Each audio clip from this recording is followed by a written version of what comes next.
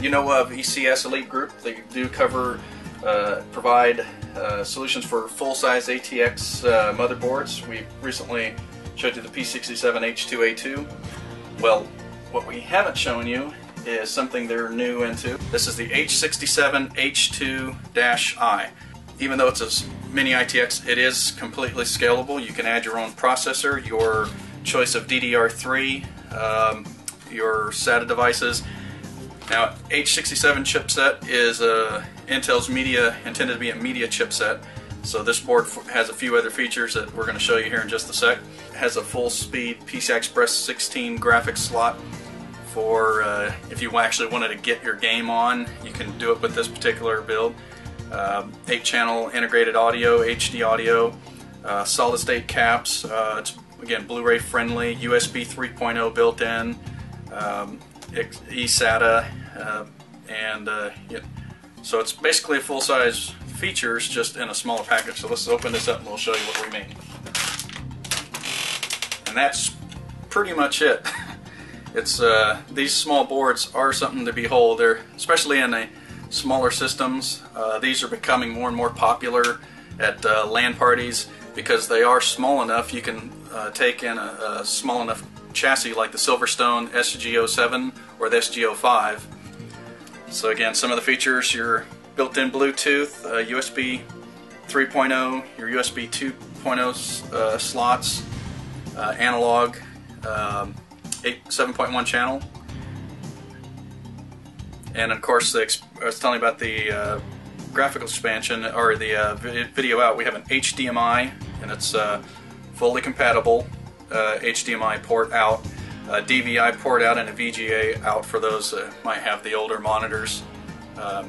That's how you have access to the integrated graphics that's built into the Sandy Bridge LGA1155 processors, which is what you would want to use here. So if you have a 2500K or 2600K, that's how you get access to that integrated graphics. So again, here's your two DIMM slots for DDR3. Run dual channel. Typically these support just standard 1333 megahertz, although albeit would assume that 1600 megahertz would easily be offered as well. Just back the timings down, this frequency. And then your full speed PCI Express 2.0. As long as your case is large enough to fit that whatever video card you put in here, then you're good to go. So in case of Silverstone SG07, you can house a GTX 580, especially since it has a 600 watt power supply. You can do that there. Ultimately, again, full featured. You have your SATA ports here at the bottom. 4 of those should be plenty, and then extra USB headers on the board itself. That's your board right there. We'll take a look at the bundle real quick.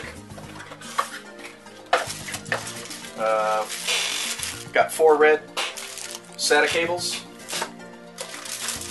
rear IO shield for your board to help help out the expansion.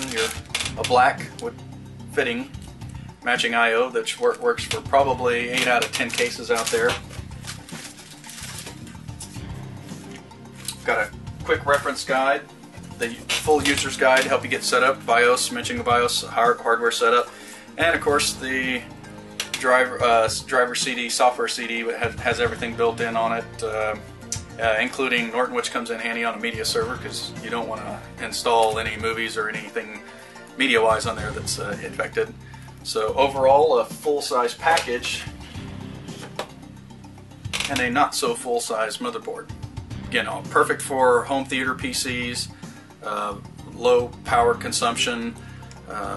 Just depends on the components you put in there. If it's just a Sandy Bridge 26-core i7 2600K or just a 2600, you'll have full 1080 access and transcoding power packed into one tiny little board. A very capable little board.